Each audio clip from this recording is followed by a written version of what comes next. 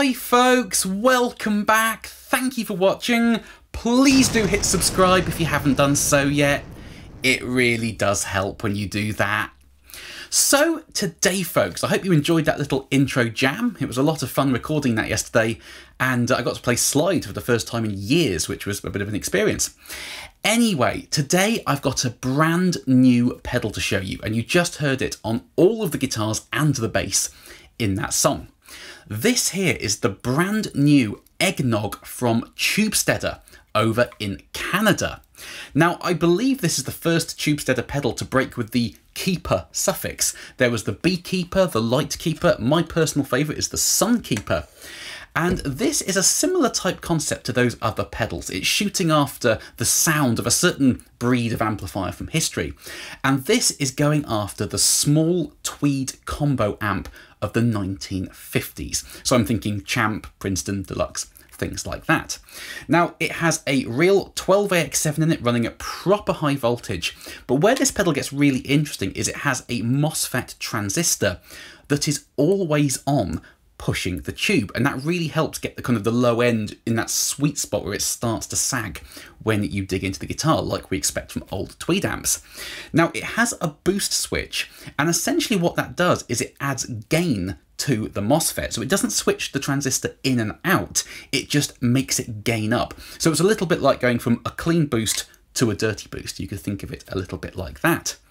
So what I'm going to do today, folks, is do a demo in two halves. First and foremost, I'm going to run this into my JTM45 clone and just go through as many settings as I can to show you all the sounds it's capable of. But at the end, there's going to be part two, where I compare this running into a British amplifier and see how close I can get it sounding to a real Tweed amp. So stick around till the end, that should be a lot of fun. But first and foremost, I'm just going to do some knob twiddling and show you the sounds this pedal is capable of. So without further ado, folks, here we go.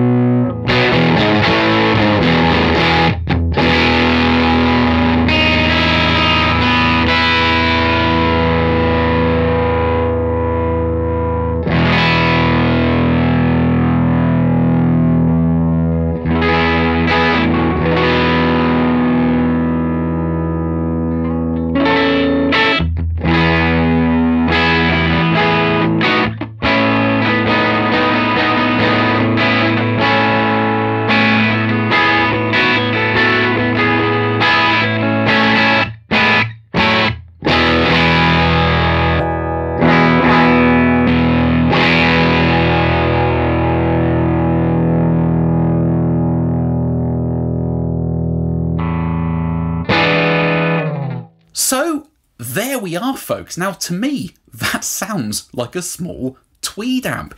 It's really uncanny. It has that kind of boxiness to it that sounds like a small cabinet of one of those old combos. And I don't mean that in any sort of negative way, because that's exactly what it's shooting after, sounding kind of small and raspy and like it's about to explode when you crank it up. And by having the MOSFET in line all the time, it's pushing the tube just enough that it starts to be a little bit saggy on the low end, but it's never too much. It's right in the sweet spot. So when you hit the guitar hard, you can feel it just starting to explode a little bit, especially when you turn the bass up. It really sort of folds in on itself for that kind of Neil Young thing.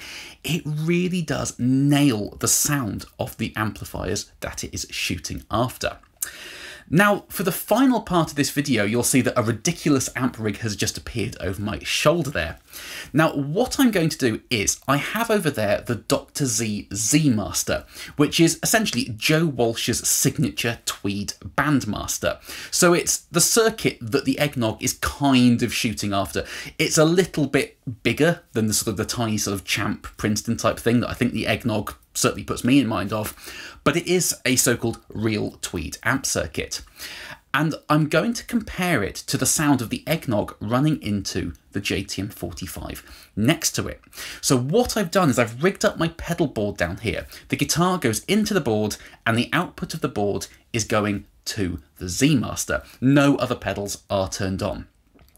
But I've also rigged up the mute switch on the board. That kills the signal to the Z-Master and reroutes it to the JTM45, which has the Eggnog going into the front end of it. So I'm basically using the pedal board as just a flip-flop switch, essentially.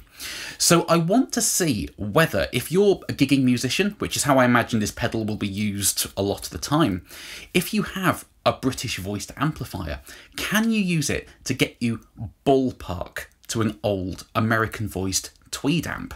So I'm going to try and use it as a clean shaper and then crank the Z-Master, leave the Marshall set clean and get all the gain from the Eggnog and see again if we can get them kind of ballpark. Now, they're never going to sound exactly the same because the Z-Master is a real American voiced Tweed preamp, American power tubes running at 4 ohms into 3 American voiced 10-inch speakers. The Marshall has the Eggnog, which is a Tweed preamp, stacked into a British preamp, British power tubes running at 16 ohms into 2 British voiced 12-inch speakers. So it's a completely different rig, and they're never going to match up and sound like indistinguishable from each other. I want to see whether the Eggnog can get us ballpark. So I'm just going to use a 57 on each of the amps because that's gigging reality for most musicians. A sound engineer will just chuck a 57 on your amp and off you go. And I want to see whether I can dial in the Eggnog into the JTM45 to sound fairly equivalent to the Z-Master. So without further ado, folks, here we go.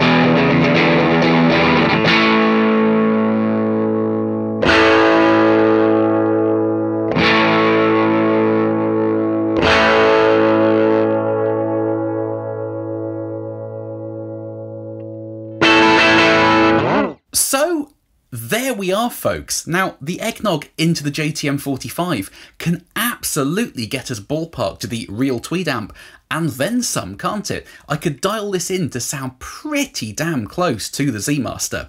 Now, as I said, they were never going to sound indistinguishable to each other because they're completely different amp rigs. And there were certainly differences in the mid-range that I couldn't dial in or out using a single mid-control. And to be honest, just using 10-inch speakers over 12-inch speakers is probably responsible for 60% of that. But if you're a gigging musician or even a studio musician and you only have a British voiced amplifier but you love that saggy American sort of small tweed thing, this pedal can absolutely give your amp an American tweed voice. So there we are, folks, the brand new Eggnog from Tubesteader. Thank you ever so much for watching, folks. I hope this video was interesting and useful for you. Please do head over to the Tubesteader website and check this pedal out because it really is very, very special. And I will see you very, very soon. Bye-bye.